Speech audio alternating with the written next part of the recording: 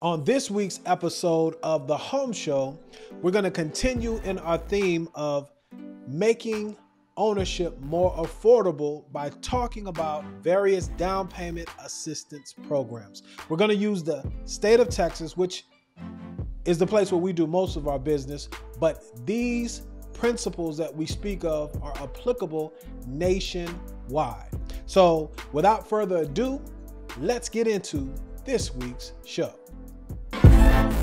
Welcome to the Home Show, where they teach generational wealth. They can get you good credit out the gate. Real estate, no debate. They're here to help. They got attorneys, protect your family. They cover your needs.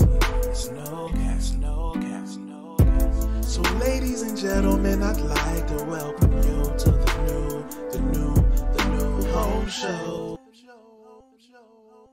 What's up, Michaela? How you doing today? I'm doing good. How are you? I'm good. As I said in the intro, affordability is something that we're dealing with. Those folks that are looking to become a homeowner. And we don't want to accentuate the negative. We want to give solutions, and we got an excellent solution again this week. Let's talk about MCCs. You gang? Mortgage credit certificates. There you go. Mortgage credit certificates. You know me, I'm always talking in mortgagees, so thank you for clearing that up. Why don't you give us a definition of what a mortgage credit certificate is, if you don't mind? Mortgage credit certificate is a tax credit. When it comes to taxes, you have deductions and then you have credits.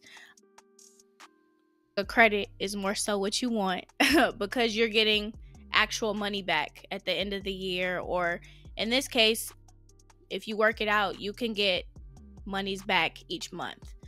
But anyways, this is a tax credit that's issued by an HFA, or a housing finance agency or authority, and it's a dollar for dollar tax credit to recipients to increase housing payment affordability with the mortgage interest that they would pay annually or over a year. That's a mouthful, okay? Yeah. No, it is. They just make this stuff hard, right? They do. They just can't make it easy for simple folks like me. So I appreciate you being here because we let you do the heavy lifting. Did you, in your definition, did you say how long the MCC has been around or no? No, but it was established by the Deficit Reduction Act, and that came into place in 1984. So it's been around since 1984, right? I was here a couple of days before 84, but that's still a long time ago, okay? And the reason I bring that up is these are things, this in particular, this mortgage credit certificate is not something new. It's not a Johnny-come-lately. However, a lot of people, and maybe even you listening either via the podcast or watching the video podcast, this is the first time you may have heard of it, okay? So you might be thinking to yourself, okay, well, how is that gonna help? How is that gonna benefit me in my pursuit to make this home purchase more affordable here in 2023? From your standpoint, your opinion, why is this mortgage credit certificate a good thing for someone that is looking to buy in 2023? Well, for one, if you're lacking or struggling with income or cash flow, this credit can help you qualify with your monthly income when applying for a home loan or a mortgage. And then secondly, like I said, at the end of the year, after you've paid your annual mortgage interest that you're going to pay, 20% is the number that for the MCC that they use. You can get that back in actual monies as a credit back to you to help you pay your tax bill at the end of the year if you have one. Or say like you get $3,000 in as a credit back for mortgage interest and your bill is $2,000. You don't get the $1,000 back in your hand in money, but you can carry that over for the next 3 years in the future. If that makes sense. Yeah. And because of all those things, and you're correct, 100%, why is that a good thing for someone that is looking to buy now as it pertains to affordability, not qualifying for the home, but speak to the affordability piece as far as effective or nominal interest rates? A nominal interest rate is basically the rate that you see. If somebody's like, you're going to pay 6% interest on this car, that's your nominal rate. And then you have your effective rate, which is affected by factors that you can't see. In this case would be your mortgage credit certificate. So since this is a credit back to you, your effective rate is actually going to be lower than what they present to you as your nominal rate. Thank you for clarifying that. That's how it helps with affordability, as she just says. Effectively, when you take what you can't see, the effective rate, because of the credit that one could receive in the form of this mortgage credit certificate, if you qualify, takes what you may see as a higher rate and effectively lower that rate. But full disclosure, like you said, and I'm glad you went there, what we're not saying is you're going to have a lower interest rate if you utilize this program. But when you take into account the things that you can't see, that interest, that $3,000 example that you gave, effectively compounded over years, over a period of time, it takes that interest rate that you currently have and lowers it effectively. So that's how it's really helping folks, and they really don't understand. What say you on that point? No, that's big, especially in a high rate environment. Say they're presenting you with a 7% interest rate. Okay, yes, that may be high now, but if you a first time home buyer and you qualify for this program, you may be able to lower that interest rate by 1%. So now you're paying 6%. And if you still feel like that's too high, in a few years, if interest rates do come down, you can then refinance. Yeah, we hit on that a lot, guys, and we want to educate. We're educators here, okay? While we're hopefully buying those trust bucks from you so that when you are ready, you give us an opportunity to work on the behalf of you and your family. But with all that said, these concepts are huge, and getting on the property ladder sooner rather than later is very, very important. And a lot of us are looking at the interest rates, and you should. I'm not saying you shouldn't, but just like with all things complex, like becoming a homeowner, there's nuance. And I find, Michaela, when people understand these things, that might be the nugget that they needed to get off of the fence and get into the game. Because what have we seen over the last couple of years? I mean, what have people been waiting for? Housing prices to come down, but they haven't. Well, why, in your opinion, why haven't they come down? We don't have enough houses, and there's a lot of people out here that are looking for housing, not many houses. So naturally, prices are going to rise. Yeah. And to me, that's the largest factor, just lack of supply, right? Not to count some of the other silent things that you don't see as far as competition and where that competition is from and how they are in a position. Institutional investors, I hate when they say they. Institutional investors are folks that have cash, okay? Yes. They're in better positions, and if some of us don't move, it's going to be a point to where you may not be able to buy. And we don't want that here. So, because we're homeownership advocates, if anybody has watched us over a period of time, Michaela, you know I'm the people's champ. It's not very lucrative being a people's champ, but that's just that's my assignment. That's what I'm gonna stick to, my assignment, right? So, all joking aside, guys, we really want you guys to utilize these tools. And today we're talking about the mortgage credit certificate. Michaela, let's do this, because I'm a visual learner, and I was just thinking, hey, let's throw up an example, because we're talking about nominal rate, effective rate. Nobody wants to hear that. Let's look at an example. How's that sound? Sounds good. Okay. So now, again, we're talking about the Texas State Affordable Housing Corporation. That is a public website. We don't have any insider information, anything of that nature. We are an approved lender, and we have done this program for years. Very well versed, and we do a good job, in my humble opinion. But on that website, there is a calculator that will allow you to look at an example of what a mortgage credit certificate might do for you, okay? Effectively. So as you see on the screen, can you see that, Michaela? Yes, I can see it. Okay, give me a loan amount. Shoot, go ahead and shoot, whatever you say. $250,000. So $250,000 loan amount. Now, before I go any further, just real quick, loan amounts and purchase price is two different things. So you want to make sure that you're looking at a loan amount because those are two different things. I digress. Interest rate. Give me an interest rate. What's TSAHC saying today for the 5% DPA? 7.875. Okay. So now, what's off the top? 7.875. No, I ain't buying nothing, right?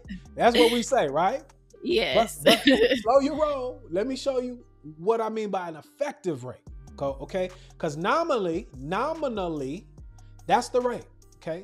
Not to be confused with APR. Let's go there since I'm dropping acronyms. What's an annual percentage rate in layman's terms, young lady? It's your interest rate plus what you paid to get that interest rate. Perfect. The cost for you to get that money. Okay? The commodity is money. And how could somebody know, since I went there, just last bonus, how does somebody know if there's cost involved? If your interest rate and your APR aren't the same. There you go. So if your nominal rate, interest rate, right, and your APR, annual percentage rate, are different, typically the annual percentage rate is higher because there's cost. Don't let anybody fool you. So now, in this example, $250,000 loan amount, interest rate today, 7.875% for a 5% down payment assistance. You can reach out for the nuance, but let's talk about the effective rate. 30-year amortization. The loan is spread out for 30 years. All these loans are fixed rate loans, okay? So now, let's submit. Now, what you're seeing here, this calculator is giving us a 10,000 foot view, okay? Let me decipher what it's saying. Years in intervals 1, 5, 10, and 30. It says the MCC refunds 20% of the mortgage interest you pay every year when you file your income tax returns. Ask your lender how the program can help you buy your first home. That's what we're telling you today, right? I couldn't serve that up anymore. So now, when you read the definition and gave us an understanding of where this tax credit came from, this is a government thing. And we talk about this all the time, Michaela, but why would the government come up with this tax credit, in your opinion? They reward people for doing the things that they may not want to do.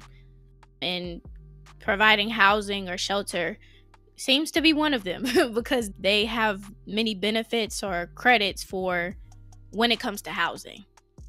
That part. Don't let that go over your head, guys. Yeah. The government benefits either people that provide housing or that own housing. That's another reason for you to get in the game if this is for you, okay? You always want to do what the government benefits via the tax code. Love what you said. So now, here are the breakdowns in this example. Year one, 20% of the total mortgage interest that you would pay. If you're at home, you want to figure this out, you would take that $250,000, multiply times 7.875%. You're going to get a number larger than $3,922, but you take 20% of that number. Now, let me say this. If you own a home, two ways on the taxes, Michaela. You're going to have a deduction that lessens your exposure to the tax rates, and then you can have a credit. You get both here. So in this example, I believe about 15 grand first year, 15 grand at 7.875%. 20% of that is $39.22. So what we're saying, the difference is that $11,000, $12,000 difference in the mortgage out of the total $15,000 mortgage interest that you're paying. That 11, let's call it 11,000, 11.5. You can still use that to lessen your tax exposure. Does that make sense? Yes, it does. And then after you taking all your deductions, your children, your cousin, and all them that you claiming, let me stop playing. All your legal deductions, and you have the bottom number that the tax rate is going to be applied to. The computer or your CPA does his math, right? And it says, man, you owe $4,000 to them people. Let me stop clowning. So what you would be able to do is take $3,922 from your MCC and pay the man.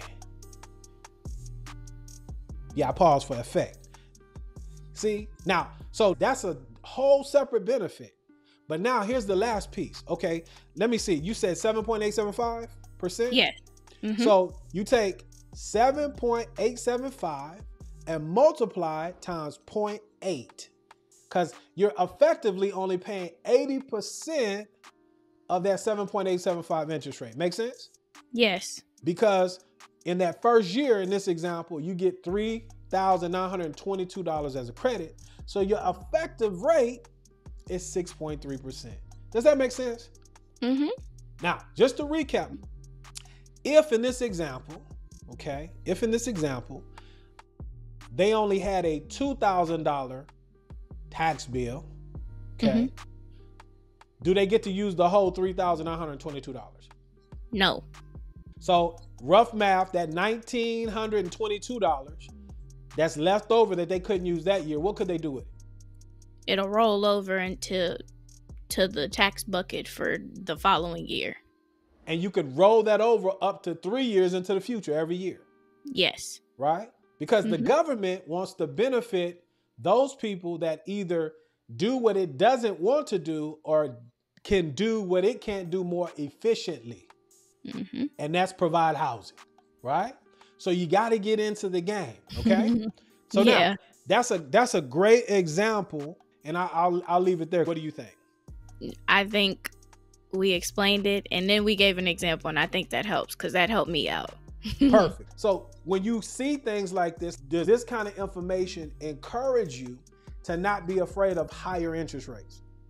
Oh yeah, for sure. And then just when it comes to income, because stuff is high. Like everything is really expensive. And even though you work and stuff, it's like, yeah, you work, but gas is $4 and a piece of bread is $20. No, I'm just playing. But stuff is expensive, and I get discouraged because I'm like, man, I don't know if I'm gonna be able to make enough money to buy a house. But with programs like this, not even focusing so much on the qualifying for the loan part, but just in the end, kind of being rewarded or getting a benefit at the end of the year, I was already looking forward to homeownership, but this is just another benefit where it's like, oh, okay, yeah, homeownership it might be the thing to do. Yeah. So we keeping hope alive, right? and we're not just making you feel good. We're actually showing you solutions, strategies that will encourage you, help you step off the ledge to get on the property ladder, because it's very important, right? Mm-hmm. Homeowners, it's a proven fact, 40% more wealthier than renters. It just is what it is, right? And for all of you guys that are about to hit the comment section, theoretically, you don't have to own a home, but here's the deal. Practically, most folks aren't going to invest, okay? And this is a de facto type savings account in that it provides utility, meaning you're going to live in it. You're using it, right? You have tax benefits, appreciation benefits, hopefully if you've done it the right way, okay? And appreciation, the three the hard way, okay? So did we hit everything, young lady? I think we did. We covered what an MCC is, who issues it, why it's important, and how a MCC can be used. Perfect. Before we get out of here, guys, we want to talk about foundations. As a bonus, when we come back on the other side of this break, I want you to categorize 3 or 4 things that you have done currently to get you prepared for home ownership, and then we're going to let the people go. That sound good? Yes, sir. We'll be right back. Are you tired of renting? Are you in need of more space? Are you ready to build a foundation for you and your family's legacy? Take the first step and schedule a home loan consultation today. We will discuss your home ownership goals and prepare a plan of action for you to start laying that foundation today. There it is, guys. It's about foundations. So with that, Michaela, what steps have you taken in your foundation that you're laying to prepare you for home ownership? Well, as I spoke on last week, we've covered down payment assistance. I've done my research there, found a down payment assistance program that I believe I'm going to go with when I apply for a home loan to get my first house. So I'm going to say that's step one. Step two, I have a budget that I don't like to look at, but I have to look at because it's important, because buying a house, you need money. And I'm not going to say you need a lot of it, but depending on purchase prices, at least for me, I want to have at least 6 to 8% saved. So I'm budgeting, which leads to my third point, saving up some money for when I plan on buying my house. And then lastly, I've been listening when it comes to employers and careers not wanting to do too much moving around before you buy a home because it can cause more documentation than what's already needed. So I've been employed in the same business. I've been with the same employer, and my income has been increasing over the past few years. So those are just a few things that I've been doing. There you go. There you go. Are you doing anything professionally to increase your probability of making more money in the future? Yes, sir, I am. I'm in school to journey onto another career field to increase my income. So that's another thing as well. Got you. And are you incurring any debt while you're in school? No, I'm not. That's the recipe, folks. That's the recipe. Our time is up, but we thank you for yours. Here's the deal.